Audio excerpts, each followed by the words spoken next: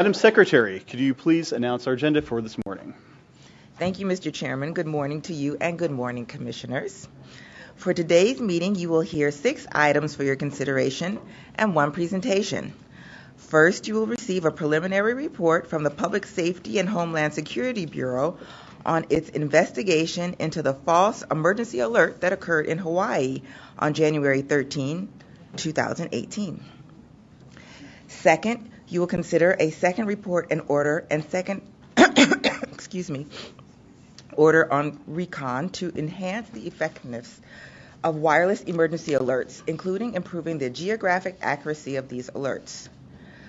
Third, you will consider an order addressing the remaining issues raised by parties challenging the Commission's orders implementing the Connect America Phase 2 auction, Auction 903, in which service providers will compete to receive support of up to $1.98 billion to offer voice and broadband service in unserved high-cost areas.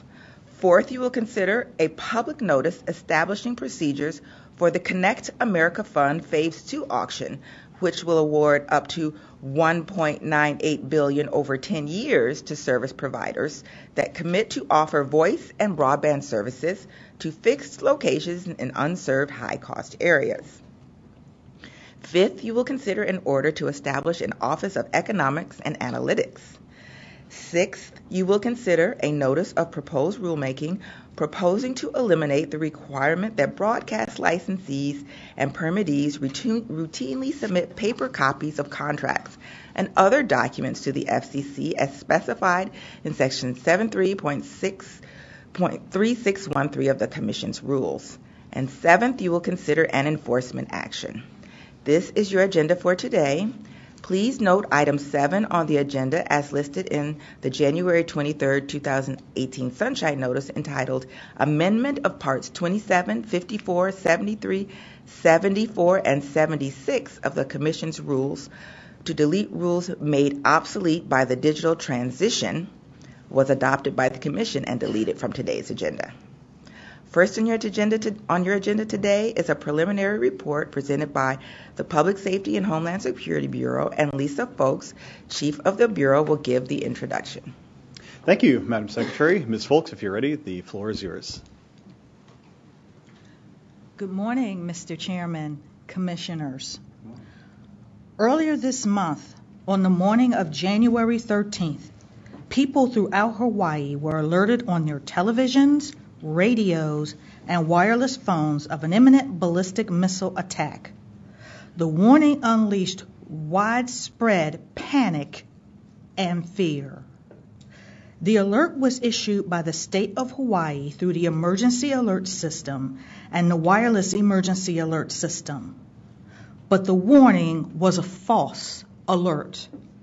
Compounding this problem, it took 38 minutes for the Hawaii Emergency Management Agency to issue a corrected alert. As Chairman Pai stated, this false alert was unacceptable. He immediately directed the Public Safety and Homeland Security Bureau to investigate the incident with the goal of understanding how it happened and how to help prevent such an incident from happening again. America's emergency alert systems provide timely and life-saving information to the public, and we must ensure that these systems remain effective. This includes maintaining the public's confidence so that when an emergency alert is issued, the public heeds its call. Today, the Bureau presents a preliminary report on its investigation. Joining me here today are Nikki McGinnis, Deputy Bureau Chief of the Public Safety and Homeland Security Bureau, James Wiley, an Attorney Advisor in the Bureau's Cybersecurity and Communications Reliability Division, and Justin Kane, Deputy Chief of the Bureau's Operations and Emergency Management Division. These talented folks, along with the rest of the Bureau's alerting team, has produced an incredible amount of excellent work on this investigation, the wireless emergency alert item that will be considered shortly, and my recent testimony before the Senate Commerce Committee, all within a very very, very short time frame. To Nikki, James, and the rest of the alerting team, as well as others within the Bureau who have helped on these projects in recent weeks, thank you. You have my pride and appreciation, and I am grateful that you are part of the Public Safety and Homeland Security Bureau family. I would also like to recognize Ryan Hagihara, field agent with the Enforcement Bureau, who assisted James and Justin when they were on the ground in Hawaii as part of this investigation. James will present the report. Thank you, Chief Folks, and thank you for your kind words. Good morning, Chairman Pai and Commissioners.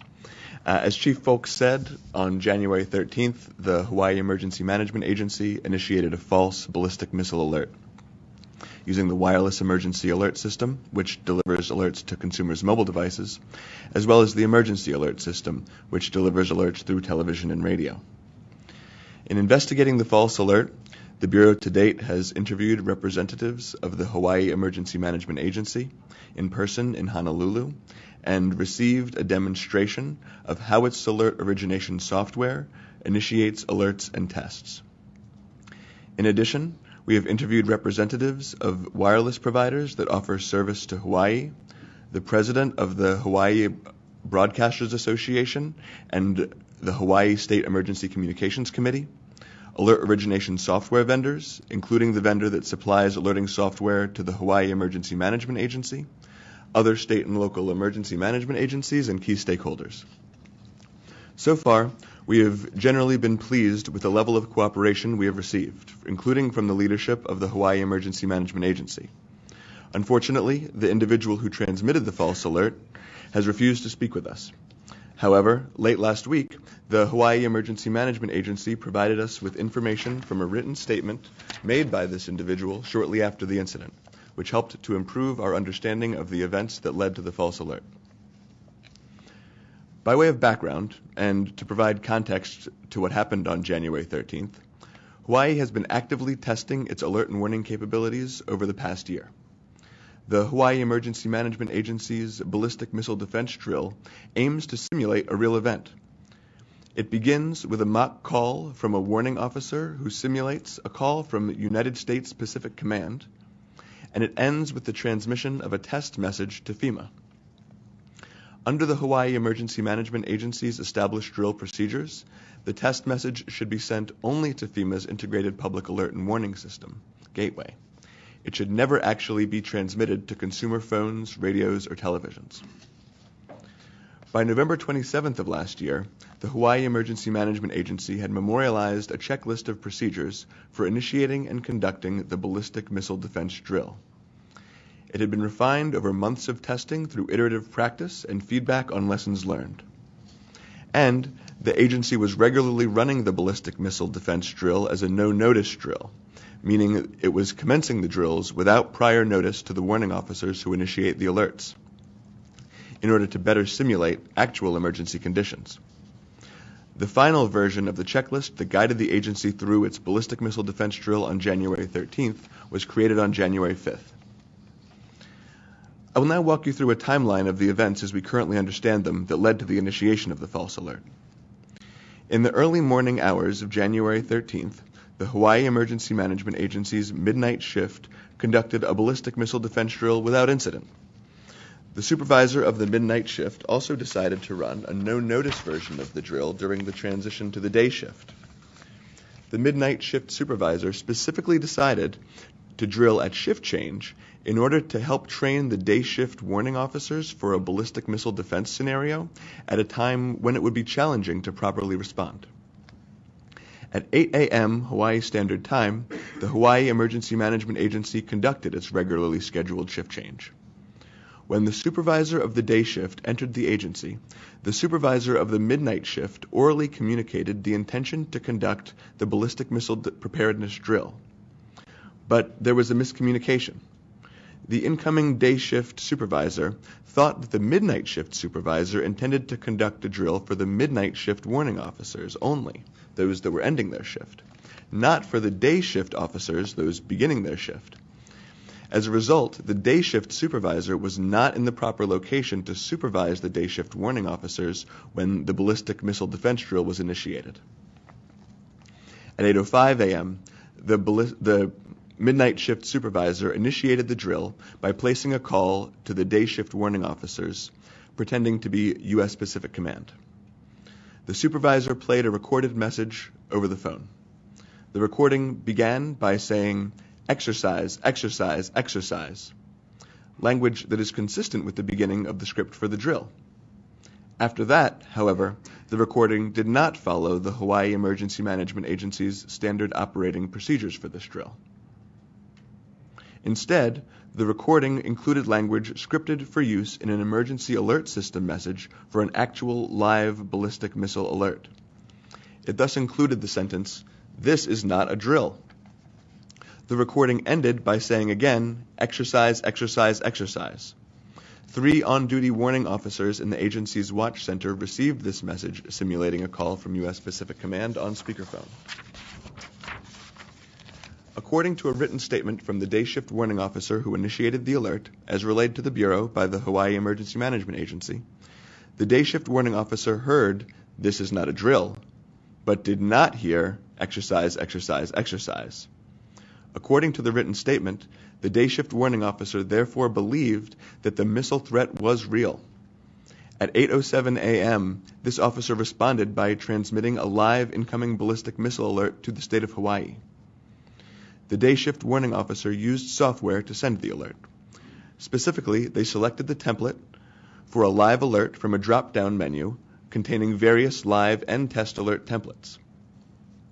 The alert origination software then prompted the warning officer to confirm whether they wanted to send the message. The prompt read, "Are you sure you want to send this alert?" The warning officers who heard the recording in the watch center report that they knew that the erroneous incoming message did not indicate a real missile threat, but was supposed to indicate the beginning of an exercise. Specifically, they heard the words, "Exercise, exercise, exercise." The day shift warning officer seated at the alert origination terminal, however, reported to the Hawaii Emergency Management Agency after the event their belief that this was a real emergency, so they clicked yes to transmit the alert. Because we've not been able to interview the day shift warning officer who transmitted the false alert, we're not in a position to fully evaluate the credibility of their assertion that they believed there was an actual missile threat and intentionally sent the live alert, as opposed to believing that it was a drill and accidentally sending out the live alert. But it is worth noting that they accurately recalled after the event that the announcement did say, "This is not a drill." At 8:08 a.m., the mobile device of the warning officer who transmitted the alert sounded the wireless emergency alert attention signal, distinct audible tones that announce a wireless emergency alert, providing the first indication to those in the watch center that an actual alert had been transmitted to the public. At 8:09 a.m., State Adjutant Major General Joe Logan, Director of the Hawaii Emergency Management Agency, notified Hawaii Governor David Ige that the agency had transmitted a false alert. At 8:10 a.m., the Director of the Hawaii Emergency Management Agency communicated to United States Pacific Command that there was no missile launch, confirming what Pacific Command already knew. The Hawaii Emergency Management Agency also notified the Honolulu Police Department that there was no missile launch. At 8:12 a.m., the Hawaii Emergency Management Agency used its alert origination software to cancel retransmission of the false alert. The cancellation is an instruction to downstream emergency alert system and wireless emergency alert system equipment to cease retransmission. Notably, a cancellation message does not generate an all clear message. It also does not recall messages that have already been transmitted and displayed on televisions and mobile phones. From 8:13 a.m. to 8:26 a.m., the Hawaii Emergency Management Agency conducted outreach to Hawaii's county emergency management agencies and radio and TV stations to inform them that the alarm was false. But the agency's phone lines also became congested with incoming calls from the public asking about the nature of the alert that they just received. Some calls to the agency did not get